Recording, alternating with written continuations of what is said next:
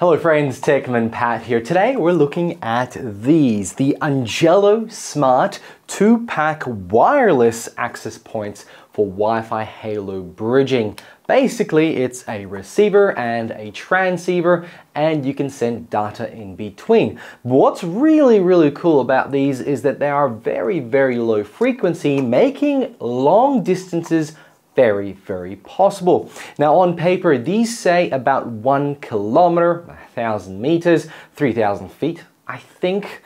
And it allows for speeds around 3 megabits per second up and down. So in today's video, we're going to take a little bit of a closer look at these devices. We're also going to do a bit of a test run in an urban environment, and then we'll talk about the actual use case and how I suggest you can use it. So let's get started by rolling the intro and letting you guys know that I purchased these. They are not sent for review, and I'm just really excited to share this with you. Let's get started.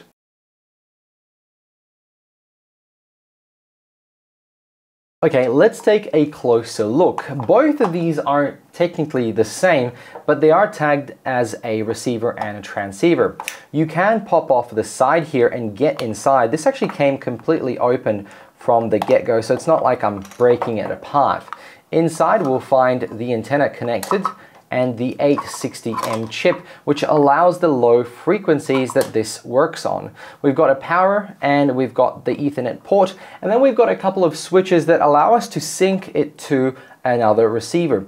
Technically speaking, you can put these in different combinations. Now this can be divided into two parts, the AP transmitter and receiver, and it can be freely matched with any receiver and receive up to 4 transmitted signals at the same time, which make this a very useful way to connect multiple IP cameras around your property with using only one set of these. And you can swap this using the switches here to be just a receiver or just a transceiver. These Wi-Fi HaLow network bridges work on the 902 to 928 megahertz frequency, which is a little bit interesting because Australia, I don't think, has allowed these frequencies to be used. As far as I know, it's really available in the rest of the world, bar Australia. They're quite strict on these. So the fact that they've arrived in Australia is surprising, but maybe they won't be able to be used for non-home applications. Like, nobody's gonna get angry at you if you're using this on your property,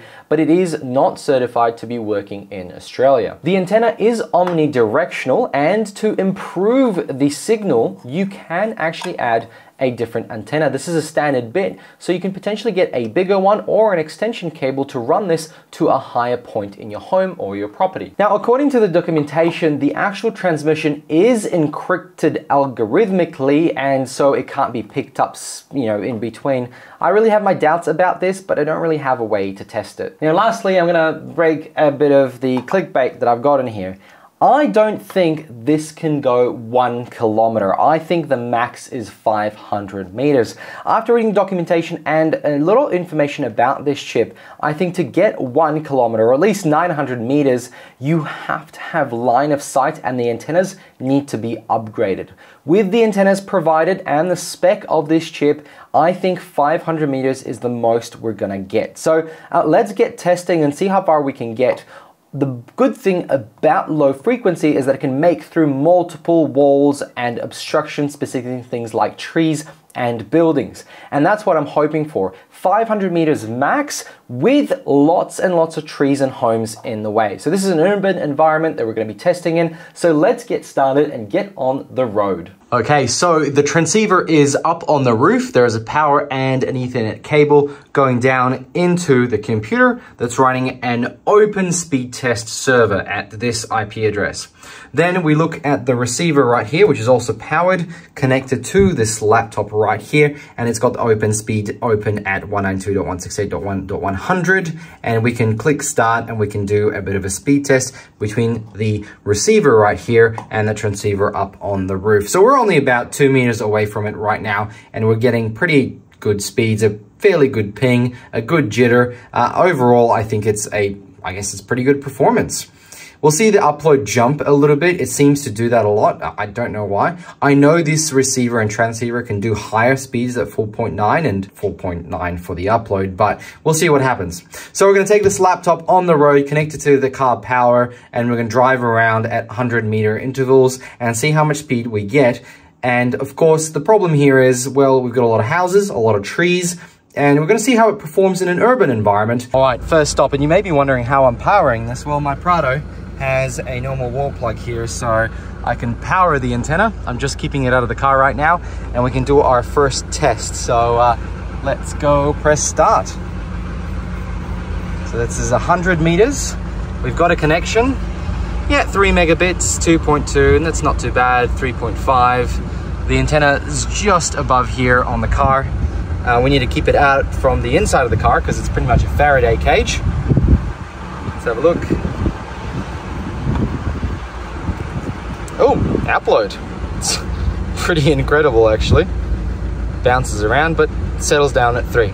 So that's 3 and 3 for 100 meters. Let's move up maybe to 200, 300 meters. Let's see how far we can get. Okay, we're at 200 meters and we do actually have a connection still. And we can now press start. And let's have a look at what speed. Hey, that's kind of better. Oh, there you go, it's dropping. And it's not bad at all. At 200 meters down the road between about 2 sets of houses, 2 streets of houses, and a whole bunch of trees. This is an excellent, I guess, speed. Damn. Okay, I'm gonna keep going to about maybe 300, 400. Maybe I need to skip to 500 meters. We'll see. Oh man, I am so impressed. We're connected. We're about 350 meters, or 300. I'll confirm that later, but look at that.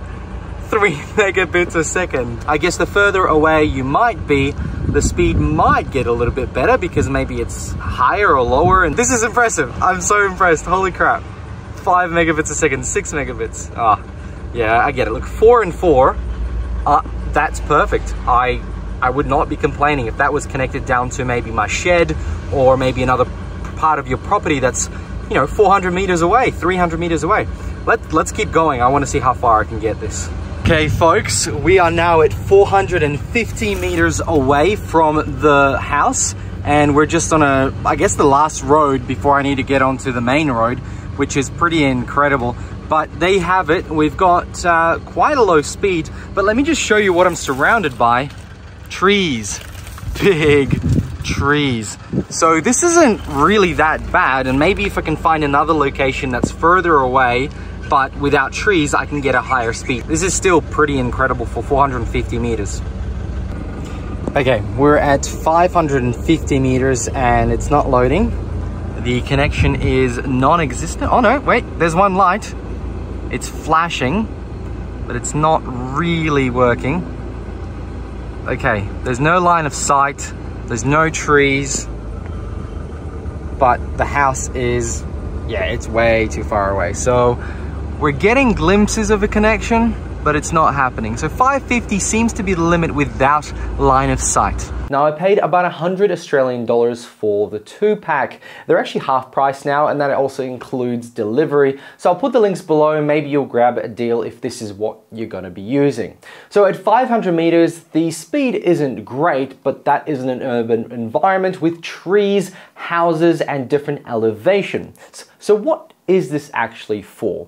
Well, if you have a gate on a large property and you want to send a signal to it so you can communicate with it and, you know, open it with an app, or potentially have a camera set up near the front of your property and the house is, you know, let's say half a kilometer away from that gate, then these are perfect. They're very low speed, but they're able to connect at such large distances.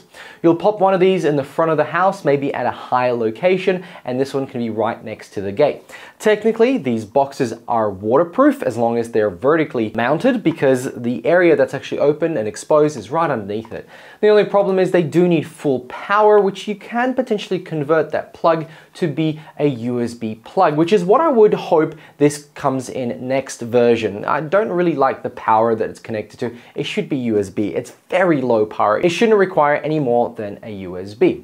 What else can you use it for? Well, if you've got a shed and you want to connect some IoT devices and it's again far away, then this will do. If you want to run a low-speed internet connection so you can watch YouTube or stream some music in a faraway location like your man shed, then again, these are great. They're really low cost and they're small and they're easy to deploy. Again, if you have power in that location. So ultimately, this is advertised as an IP camera solution, but you can use it for a variety of things that don't require high bandwidth and high speeds. You probably wouldn't be gaming on this, that's going to have an issue, but the ping was only about 5 to 6, even at 300 to 400 meters. Friends, thank you very much for joining. Let me know what you think below. Links below where you can grab this. I have no affiliate, so go on, purchase it. And if you like this video, then smash the like button. And if you want to see more content like this, make sure to subscribe. I'll see you all later. Bye!